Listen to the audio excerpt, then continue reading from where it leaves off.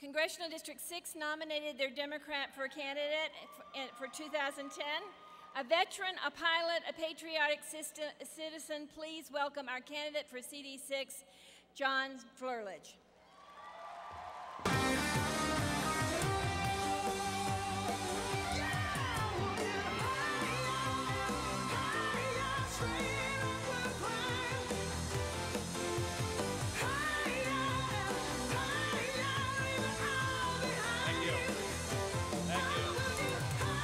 Thank you, Democrats. Thank you.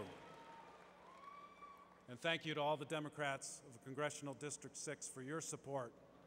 Arapahoe County, Douglas County, Elbert County, Park County, and my own Jefferson County. And thank you to my family, my wife Elena, Carl, and all the rest of my family for their great support in winning the nomination for Congressional District 6. And thank you to my campaign team and all the rest of the Democrats here today. Thank you. It is my belief that it is a fact that generations are named and judged. We all know that the generation that came of age during World War II was judged to be the greatest generation. But I'm not so sure, if time stopped today, that my generation would be judged so favorably.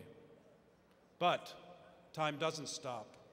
And we still have time to meet our obligations.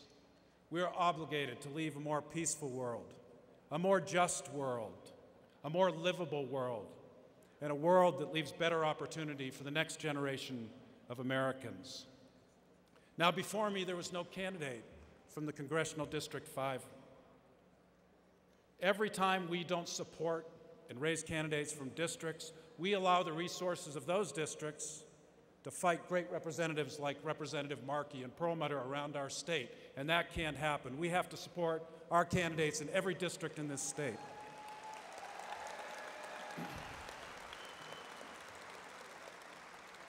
And we also give a free pass to people like Doug Lamborn to the United States Congress. While Mike Kaufman, Congressman lobbyist Kaufman, will not receive a free pass in the 6th Congressional District.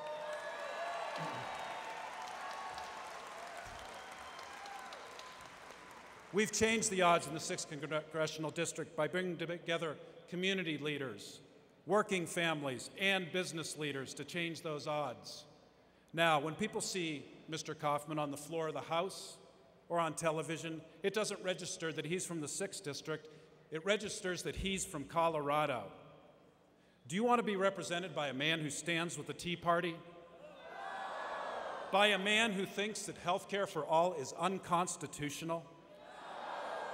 By a man that contends that putting 50 trillion pounds of CO2 into the air every year has no effect on the climate?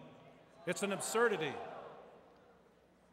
Now, all of us agree, Democrats, independents, and Republicans, that there's no limit on what America can achieve and what we can achieve as individuals. But as Democrats, we believe there's a minimum. We believe there's a minimum. We believe everyone deserves a doctor, a roof over their head, a quality education, and a job with a living wage. Now, the election this year is going to be about ending the wars responsibly and bringing our troops home. It's going to be about creating jobs and prosperity. It is going to be about having a vision for the future. And having a vision for the future depends on the fact that we understand our economy runs on people and energy and trade. We must invest in our people's education. We must invest in clean American-made energy, and we must support small, medium, and large corporations that export goods and services all over this world and reach the President's objective of doubling exports in the next 5 years, and confront countries that don't trade freely and fairly, such as China.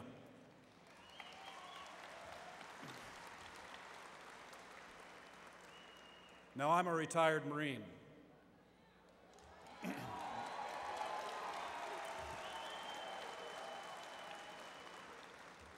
A little over 5 years ago, the Marine Corps was sent into Fallujah in Anbar province. And in January of this year, the last major Marine Corps unit left that country. And no one, I won't say no one, very few people predicted that Anbar province would be a more peaceful place when they left. And part of that formula was they worked with Sunni tribal leaders in that country. Now, if our Marines can work with the Sunni Muslims in Iraq to make a more peaceful place, we can certainly work across the aisle to make our world a more peaceful place.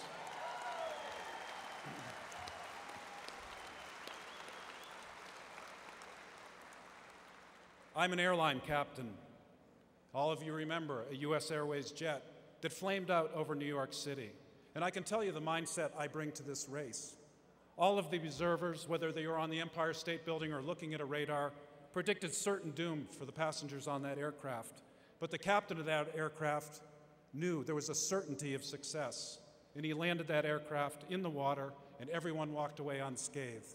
That's what I bring to this race.